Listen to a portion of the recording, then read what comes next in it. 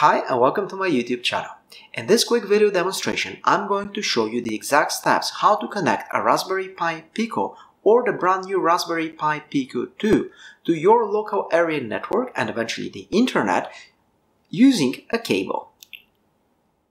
I'm a bit tired of using a breadboard for prototyping, so to make things a little bit more interesting for this video, I designed a printed circuit board in the free and open source software KiCAD, exported the Gerber files and uploaded them to the sponsor of this video, PCBWay.com.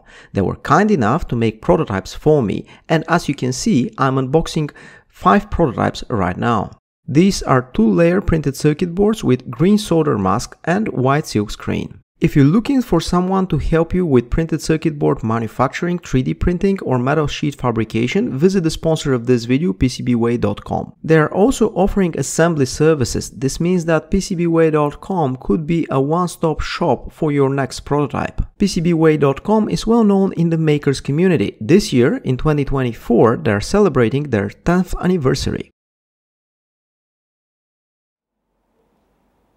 Raspberry Pi Pico was released on the market a few years ago, and last week Raspberry Pi released another development board with the same form factor, the Raspberry Pi Pico 2. It comes with a better and faster microcontroller called RP2350. Unfortunately, I still don't have it, so this demonstration is going to be with Raspberry Pi Pico 1 and the RP2040 microcontroller. I have to say that Raspberry Pi Pico is a groundbreaking development board. It is the killer of old school development boards such as Arduino Uno, Arduino Nano and Arduino Leonardo. If you're starting a new project today, definitely consider to use Raspberry Pi Pico or Pico 2. It's faster, it's cheaper, and it's amazing. Of course, there are some disadvantages. One of these disadvantages of Raspberry Pi Pico is the connectivity. Because of this, Raspberry Pi also released the Raspberry Pi Pico W, which comes with a chip for wireless connectivity. However, in this video, we're gonna connect it to the network using a cable, a LAN cable. To achieve this goal, I purchased WIS850IO network module, which I'm going to connect over SPI to the Raspberry Pi Pico. It includes a W5500 chip, a transformer, and RJ45 jack for plugging the network cable. The major advantage is the tiny size. There are also 12 pins, 6 on each side. Let's have a closer look at the core component, the W5500 Ethernet integrated circuit by WISnet. It supports speeds up to 100 megabits per second. This chip is provided in LQFP package for surface mount technology assembly. A few months ago, I visited Cambridge for Pi Wars 2024. This is a non-destructive robot competition and all robots are built around Raspberry Pi single board computers or Raspberry Pi Pico. There, a friend who was judging at the competition gave me the idea for a board like this one, a screw terminal board for Raspberry Pi Pico, which allows the option to do prototyping without a breadboard and to have very solid connection of the cables. So I've designed it with KiCAD thanks to PCBWay for creating the prototypes for me, and I can use it in this video. As you have seen at the beginning of the video, I received 5 printed circuit boards as prototypes. There are no components on them, so I have to do a little bit of soldering. This is just through-hole soldering. There are a lot of pins, but it's straightforward. Before recording this video, I had already soldered male header pins to my Raspberry Pi Pico, so now I'm soldering female header pins to the prototype board that I have, and also all the screw terminals. I have already mentioned on several occasions that this is an open source hardware printed circuit board that I designed with the free and open source software KiCAD.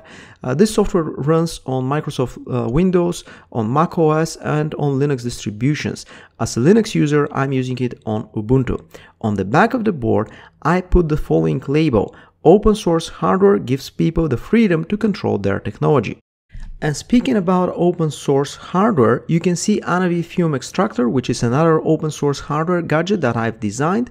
The purpose of this gadget is to extract the dangerous fumes and to keep them out of my face while I'm soldering. One more thing about my prototype PCB, it also has a reset button for the Raspberry Pi Pico. In order to have the Raspberry Pi Pico working with WIS850I/O, we need to connect them. The network module WIS850I/O supports the high-speed SPI interface. It operates at 3.3 volts. Therefore, we need 6 wires to connect it to the Raspberry Pi Pico.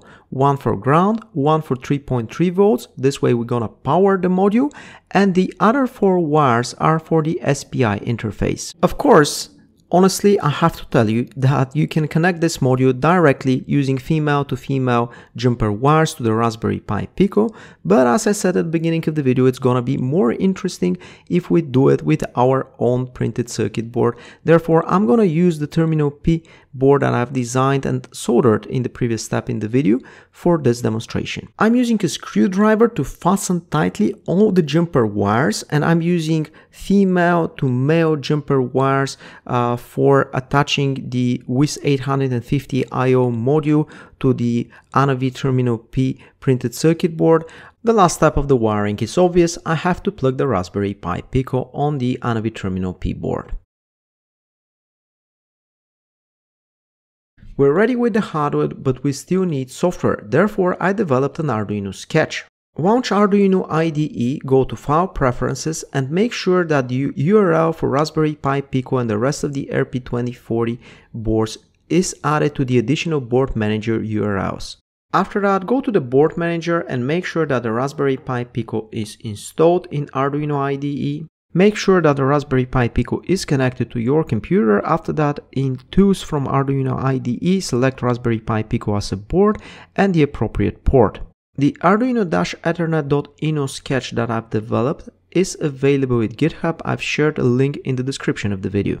It relies on 2 popular Arduino libraries, SPI and Ethernet.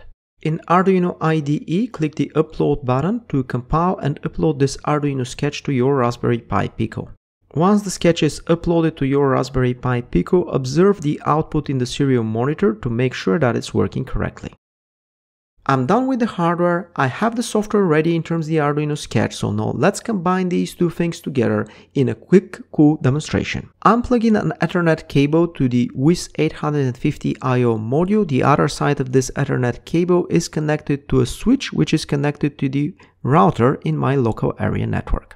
I connected the Raspberry Pi Pico to my computer using a USB to micro USB cable. This way my computer powers on the Raspberry Pi Pico, which provides 3.3 volts to the WIS850I/O module to make it work. Just to make sure, in this video I'm again uploading the Arduino Sketch, and after that you can observe the output in the serial monitor. As you can see, the Arduino Sketch that runs on the Raspberry Pi Pico connects to my local area network and through it to the internet to download the example.com website, or otherwise the HTML5 content of this website. In the Arduino Sketch, I have defined an array of characters called server, and the default value is example.com. If you're interested in downloading the content from another website, you have to go into the Arduino Sketch, change the content of the server variable to something else, recompile it, upload it again to the Raspberry Pi Pico and run it. In this example,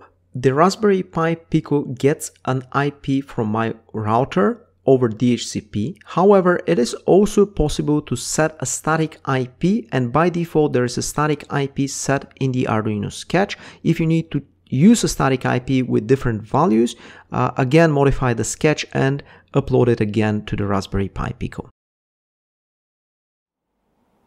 Thank you very much for watching this video. Now you know it is possible to connect Raspberry Pi Pico or Pico 2 to the internet and to your local network with a cable. Of course, you can do the same with any other development board built around the same microcontrollers. Raspberry Pi Pico comes with RP2040 and Raspberry Pi Pico 2 comes with the brand new RP2350. The source code is available in GitHub. Check the description of the video for a link. Thank you very much for watching. If you like this type of content, please consider subscribing and stay tuned for new videos. See you soon.